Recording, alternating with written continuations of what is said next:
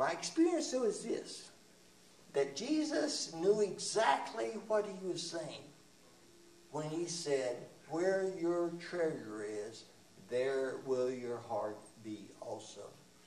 We keep trying to get our hearts right. And my suggestion is that in the management or stewardship of our finances, maybe what we can do is say, where is it that I can put my money and my time, and then see whether or not our hearts will follow. My own experience has been that stewardship of money and time is one of the most reliable ways to deepen and enrich our spiritual life. Because our hearts really do go where our treasure is. Our hearts really do go where our time is. Give you just kind of a simple example of that.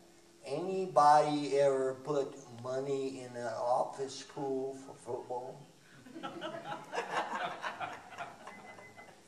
So, are you a little bit more engaged in that football game? A little more interested in the outcome? That's all it is. That's all it is. It's as simple as that. We put our money in something, and all of a sudden, our hearts go there. We become more interested. We become more engaged. We become more involved. And we experience what Christ really promises us will lead to abundant life, which is transformation. We become different people. Different people with different priorities, and therefore different monthly and annual spending plans, which of course are based in reality. After we check it out, then we have the opportunity to start the cycle all over again. Who am I as a financial being? Who am I as a financial being?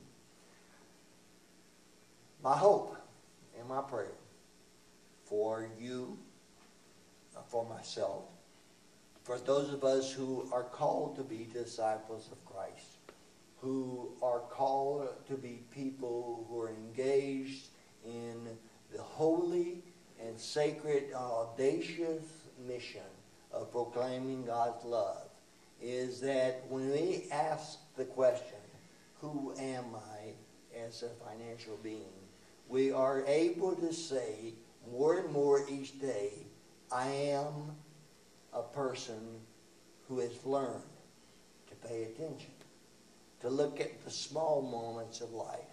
And I am more and more that person who is able to live life without worry and without anxiety. Living today, day by day, seeking to be all that I can be in the service of Christ. In the end, stewardship really isn't that complicated. It's really just about trying to pay attention and trying to be true who God calls us to be. True to who God calls us to be. Please be assured that it's a privilege and an honor to speak to you today. It's also a privilege and an honor to pray with you as you pray with me, so that we may be more and more the people God calls us to be. I think I may not have left any time for questions and answers, but if anybody's got a burning question. Yes, my wife has a burning question. I have to answer this one. Are you suggesting that a person keep track of their reality spending against their budget every day, every month, all the time? Thank you for clarifying that. That could be burdensome and could lead to us deciding not to do it at all. I think it can be done for a period of time. If you've never done it, you might choose to do it for 6 months. okay, where you keep up with everything you spend every day for 6 months.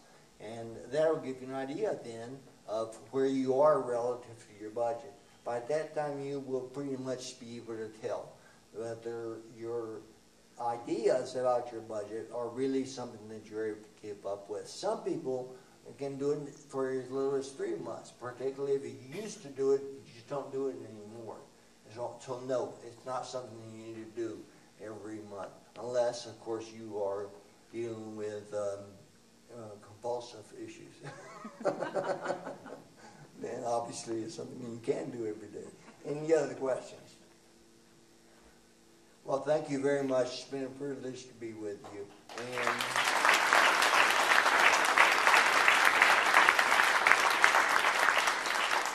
I'll see you in worship.